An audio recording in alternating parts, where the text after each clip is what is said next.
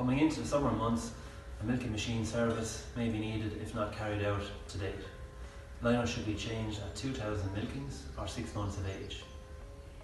Temperature bacteria can be an issue in the warmer months as residue may have built up since the start of the year. Places to look for any build-up of residue include the cloth pieces, bends of pipes, hard to clean areas, rubber wear and cracked liners. The vacuum line can also be a place where residue can build up.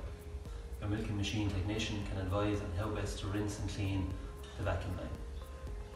Other tips to remove any residue are good hot wash and descale routine, preferably once to twice a week depending on hard water.